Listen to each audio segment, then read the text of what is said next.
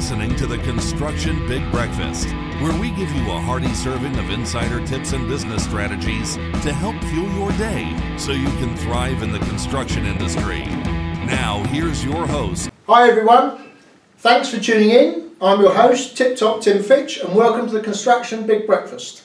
Today we'll be diving into all sorts of interesting topics which are very different from our usual fare.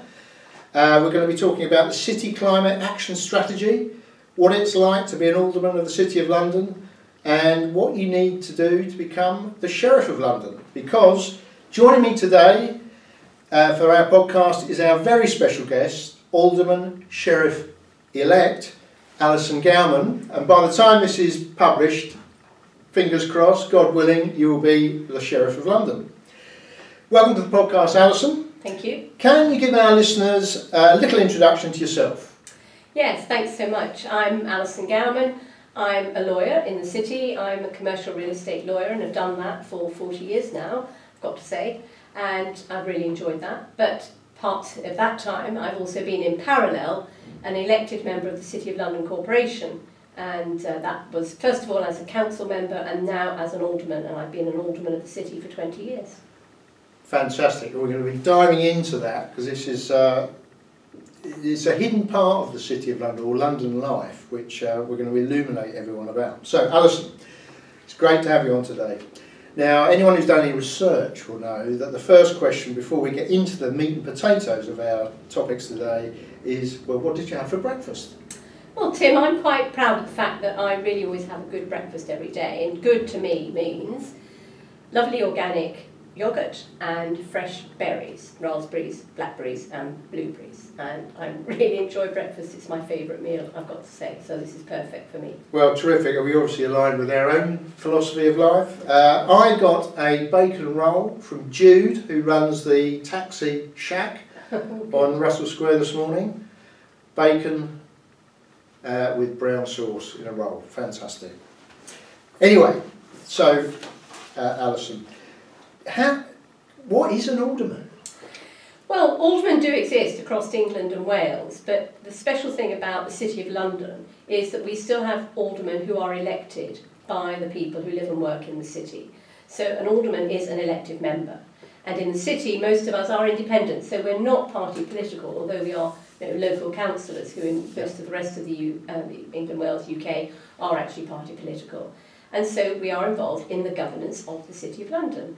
But because the city has lots of different sort of aspects, it's not just a local authority, it has wider regions and interests, promoting business, running lots of open spaces, running 3 wholesale markets. The aldermen and the council members are all involved in this very wide-reaching work, which stretches beyond the city, the square mile, into the rest of Greater London. And as an alderman, I've been on lots of committees, which sounds very boring, but there's also a little bit of ceremonial. I dress up in gowns and take part in services and other things, including involvement of the Lord Mayor and the sheriffs. So if I've got that right, you're part of the governance mechanism of the City of London, and it's got various roles to do with committees, some ceremonial stuff, I suppose some things which are almost like promoting the city, going to the I think maybe I don't think you cut me off, but maybe I should have gone on to say, yes, promoting the city is really what the aldermen are doing. We're ambassadors for the city. The city promotes the financial and professional services world, which is not just based in the city, but it's based in London, and it's based in Edinburgh and Manchester and Leeds and Liverpool. It is a very important part of our UK economy.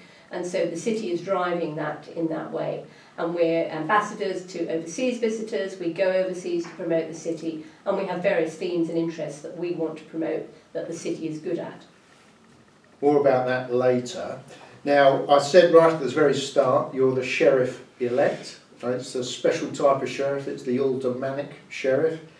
So for the benefit of our listeners, I mean, the Sheriff of London, we grew up with the Dick Whittington and the cat and all the rest of it. What does the Sheriff of London do? Well, Dick Whittington would have been a sheriff before he became Lord Mayor. So it's part of the governance. The sheriffs were originally appointed by the monarch to look after the law. They were law enforcers, as they are now traditionally in the United States, if you like. Yes. But obviously they all started here in the UK. So they are very closely connected to law enforcement. And in the City of London, which is, again, the square mile, there are 2 sheriffs, which may seem we're over-sheriff, but it's very historical, I won't go into all the details.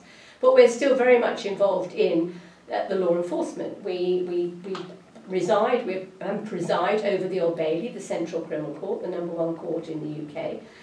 So we're involved there looking after the court, the judges, making sure things run smoothly. I mean, during COVID, it's been really important that they've got the support from the local authority through the corporation and through the sheriffs to be able to operate still, which they have throughout the COVID pandemic, which is great.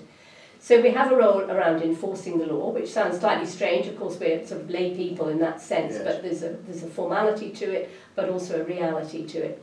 But the sheriffs are also very closely linked to the Lord Mayor, because you have to have been sheriff to be Lord Mayor. And the Lord Mayor has a profile of promoting the city, but particularly ambassador for financial and professional services, and travels extensively in good times and will start to do so again, promoting the city within the UK, in the regional visits around those cities I've mentioned where there's a lot of important financial and professional work going on. And the sheriffs work with the Lord Mayor. And the sheriffs are also very involved with the livery companies. So there are 110 livery companies promoting individual professions, trades and crafts. And they're involved in that whole governance. It's sort of a real network. What makes the city, it's its heritage, but it's also modern city where these people are actually involved in modern trades and businesses as well. And they make the city, a large community of networks and interests. And together they can do an awful lot if they want to work together, the livery companies, and I'm very keen for them to do that. I'm just going to look, that's really great, I'm just going to take a little deeper dive there, particularly on the livery companies, because they're not secret, but there's a bit of mystery about them, because I suppose in recent times they haven't been particularly brilliant at marketing themselves outside of their chosen profession. So I'm in 2 construction-related ones, one modern and one ancient. I mean, the constructors, I think, is how we met, and then paviours as well. And I know within the constructors, we're doing a lot to try and raise the profile, become much more active, attract a more diverse membership, not just demographics, but across all of the diversity spectra. And that's quite exciting, and of course, that's really why we invited you on. We wanted to get the message out that there's a whole network of like-minded people who you might be associated with by your work, but you can then associate with a bigger group as well, all doing some interesting stuff in and around the city. Yeah, I mean, you're a perfect example of that you sort of understand the heritage, but you see the modern purposes. And frankly, the constructors and the paviours, your 2 livery companies, are very much involved in modern business. The trouble is, or not the trouble, but the fact is that some of the livery companies, their crafts and trades, have disappeared because they date back to medieval times. And it's that element of mystery. They're even called the mystery. Some of their names are the Mystery and Guild of, the Worshipful Company of, whatever. And so that isn't mystery in the sense of you can't work it out. It's sort of in a sense of more of a magical mystery, if you like. But it's important that we do talk about what the livery companies do, because they're huge charitable organisations. They're very much involved, as you said, in their trade and craft and profession. Some of them actually regulate. They set exams for certain of the professions. The farriers, the apothecaries are all involved actively in the current business of their craft and trade. They're very charitable, and they're going out into the widest area, sometimes linked with what their own profession is. So the Fletcher's Livery Company are involved in Paralympic archery. Great. But others don't have a direct link there, but are doing an awful lot around education, deprivation. And again, there is a financial barrier sometimes, because you do have to pay to belong, and that's why I think sometimes they look to be exclusive. And I think livery companies need to consider how they can make that a little bit more open and wider to people to be able to come in. But the modern livery companies formed in the last 100 years are all linked to current professions, solicitors, actuaries, IT, your information technologies, exactly. The arts scholars are the latest. So they're people actively involved in those particular professions now. And they are certainly in their professions, you know, coming together and making sure they can make a difference in the work they can do. And everybody's a volunteer. That's what's amazing. That's the power of the livery companies. You know, almost everybody joined because they wanted to do something around what their livery is all about. And if we can only work together, then that could be quite a powerful force. Well, you're correct, because, well, correct, I'm agreeing with you. There's so much talent out there and lots of energy, and it's just a question of mobilising it, and all sorts of great things will happen. Yeah, and people want to do things. I mean, you know, there is a natural volunteering gene, I think, amongst people that want to get involved. Yes, just on,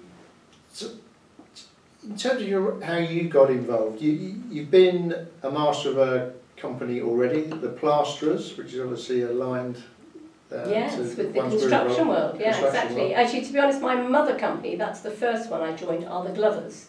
And I've been master of the Glovers livery company. And there's still a very active trade of glove making in the UK, which is both obviously dress gloves, but also we've been wearing it all, you know, PPEs, you know, sort of gloves that are needed for the health world, and also lots of gloves around construction, yes. You know, and the military. So gloves are very, very widely used. And then I became the Plasterers master, and that's very much involved again with the construction world. And that's again an active current trade, which is a really good way to understand, because I'm not a plasterer, I'm a solicitor, and so I've had to really upskill myself in how it works and what we can do to improve. On the slight side, were you master when it flooded recently? I was not master when it was the water main. It wasn't our fault. The water main did flood it, and it was before my time, and it was a slightly sad moment. But we're perfectly up and running again now, and it is the biggest hall in the city, and certainly worth visiting to enjoy the plasterwork. And of course, this is, I mean, I know it well. For those that don't know, there was an ancient hall, the plot was sold, and now it's basically underground, isn't it, underneath a development. Is it number 1? It's number 1 London Wall, and it's fantastic because it opens from the main hall, it opens out into the Jubilee Garden, it's called. And the Jubilee Garden is part of London Wall. The old ancient London Wall is there, and the garden is left pretty much to grow wild, and it's scythed twice a year. Because the city want it to be, you know, undeveloped, to actually, you know, produce natural flowers. And we had 2 very interesting orchids during lockdown arrived suddenly, and lots of other wonderful flora and fauna. So creating a biodiverse garden is really fun, even by neglect. Well, a lot of those construction liveries, I know we're heavily involved in education, and it's not just the professions, it's trying to encourage people into the crafts as well, which at the moment, we know from our work with our clients, there's a massive shortage of everybody and materials. It's something to do with COVID, something to do with Brexit, and something to do with people don't want to work in construction as much as supply, all of that stuff. So there's lots and lots of challenges. But therefore there's lots of opportunity, so that's partly what it's about. I mean,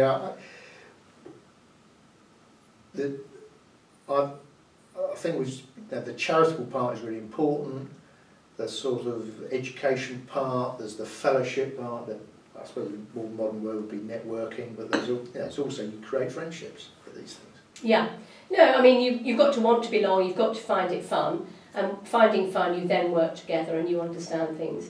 And the working across livery through the construction livery companies working together is a way that we could make a really good impact, because the construction world, as you say, is in need of some kind of you know, hand on the tiller to make sure it's got people and it's got the crafts ready for the challenges.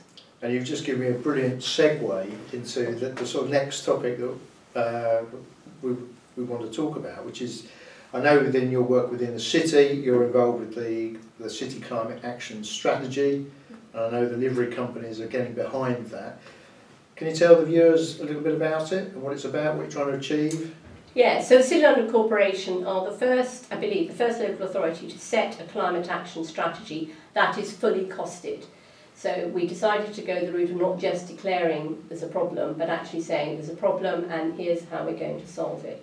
And what the corporation has set is a target for their own Scope 1 and 2 emissions to be net zero by 2027, and then for Scope 3 emissions to be net zero by 2040. So it's still ahead of the requirements.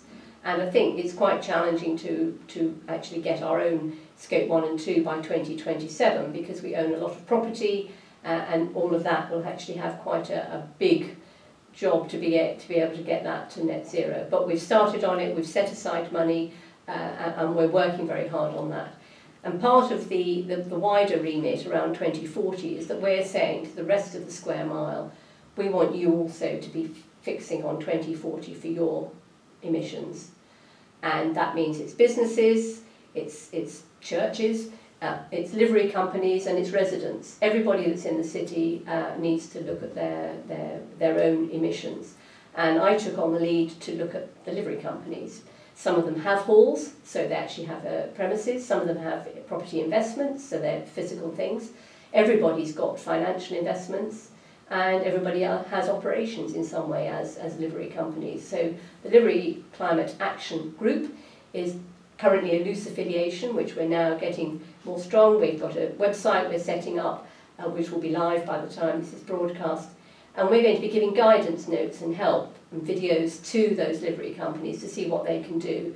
Because initially it might think, well, does it really apply to me and what can I do? And I think to have some easy but relevant, pertinent guides from other livery companies and individuals, because of all that expertise we've got, then it means that livery companies can get the help. And there'll still be one-to-one help, if you like, if people want to have a chat through about what can be done. And a couple of livery companies are writing a full action strategy, climate action strategy for themselves. Some of them are thinking about it, and some of them haven't even opened the book yet. So we just want to help people along the way, and it's a fairly long-term thing. It's not going to happen overnight, but we need to start, and move quite quickly, I'd say. I can speak for the constructors because I'm the junior warden, so I know what's going on. Well, some of it anyway. Because we've created our own sort of committee. Great. And the chair of that committee is Martin Gettings. He's a very prominent sustainability, or say champion, expert, leader, I think is the right word, based in and around the city. It's got massive energy and it's very exciting. And there are lots of people got right behind it straight away. So I think your good work has set an example. We're following it, and I expect others will as well. Well, I'm delighted because it was just a one-off seminar, and then suddenly everybody piled in and said, yes, me, I want to be involved. And it's because of the diversity of all the livery company professions and interests, it means that we've got people giving us so much interest and so many ways of actually approaching this. And I'm really surprised how many people have piled in, like the food group. So they're looking at it, people involved in transport, people involved in energy, of course. So there's a great deal of things we can look at. In our own work, although we are mostly construction, we have got a luxe division. We've got some very, very prominent fashion brands. And I know the fashion sector is really looking at the ESG stuff, particularly to do with the sustainability of fabric and the whole supply chain. So I wonder whether because there's a big group of livery companies which are associated with garments and... Yes, there's a textile group. There's a textile group. Yes, we're starting to talk to them. I think you're right. Fashion, fast fashion, all of those things that seem to be difficult to crack. I think we need to work carefully on. Yeah. Yeah, and I know that I think you'll get some traction there because they know it's a challenge. Good. Well, I mean, come back to call on you to help us on that engagement. So Alison, here we are. We're filming this third week of September. God willing, when do you become the sheriff? Well, actually, official? A week today, yes, on the 28th of September I'm installed. Well, I'll give you congratulations in advance. Thank you. I'm afraid both myself and Sarah will be in Canada next week. We've got a Canadian business which we're doing some work with. So, what does the installation of the sheriff look and feel like? Well, it's a very ancient ceremony, of course, all these things are, and we swear, the two sheriffs swear two oaths actually in unison together, so we'll have to practice that a bit, and sign a book. And we sign a book actually with a quill feather that's given by the Scrivener's Livery Company. It's a goose feather, and that will be very special. And they give us then the feather pen after we've signed it, the quill perhaps I should call it. And after we've sworn ourselves in, we then have a lunch. So that's a very nice way to welcome friends and family and to feel part of the city. Tremendous. And of course, I suppose this is what's so interesting about the city, that you've got these ancient ceremonies which presumably date back to the 10th century or something. We're talking about a climate action strategy that stretches another 1,000 years. Yeah, I mean the city's always thought long term, which is great, and that's why it can set, the City Corporation can set a climate action strategy, and that's why I believe the livery companies can as well, because they all have survived through a lot of vicissitudes in the city, as we all know, over the centuries, and can set a course for the future and plan long term. But start action now, I would suggest. And that's, I think, a very important lesson. I mean, I'm now talking about our professional clients when we're talking about strategy. You know, if you think long term, really long term, but act short term, things have got a life that can go on for 1,000 years. Yeah. And if you think like that, particularly if you're in a livery company, you know, planning what you're going to do with your investments, what you're trying to achieve, you don't have to worry about 1 year, do you? I mean, you've got a target for 1 year, but you can think 100 years in front. What do we want to have? What do you want it to look like in 100 years' time? Exactly, and I think livery companies have that weight of heritage. Even if they've only been going 10 or 20 or 30 years, they believe that they want to be part of this continuum, and so are, you know, preserving the best, looking to the future, putting aside money for the future, not spending it all now. And then, therefore, they're going to keep that impact forever, basically, we all hope. Okay, well, look, that's been really tremendous, Alison, and I think, on that note,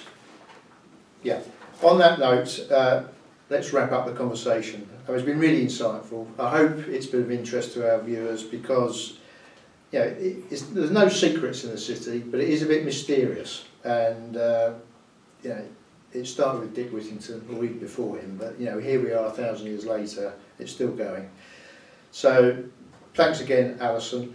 We will, in the show notes, put details of how people get hold of you. Yeah. Maybe there'll be a special sheriff email address. Yeah. Sarah will put that in the show notes and any websites. And of course, if anyone wants to find out more about the city and how it works, you've actually written a book, which is a collection of...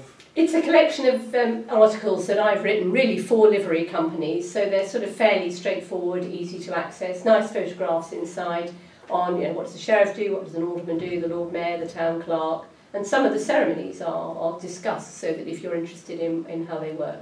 You can only get hold of it through me, so you will have to pick up the email from Sarah. Okay, that's really great. I've just got my own copy, so I'll be reading that. That looks really fantastic. So, wonderful. And to all of our listeners today, thank you for tuning in. I hope you've enjoyed this special episode of the Construction Big Breakfast. We have a new episode every couple of weeks, so click the subscribe button and turn your notifications on so that you don't miss an episode. While you're at it, we'd appreciate a 5-star review, and if you've enjoyed this episode today, please like it, share it, tell your friends, and help us reach more listeners. If you're interested in being a guest on the podcast or looking to collaborate in other ways, visit our website, www.inventt.com, 2 N's at the end, the link's in the description, and fill out the contact form. One of our team will be in touch soon. See you next time. Bye.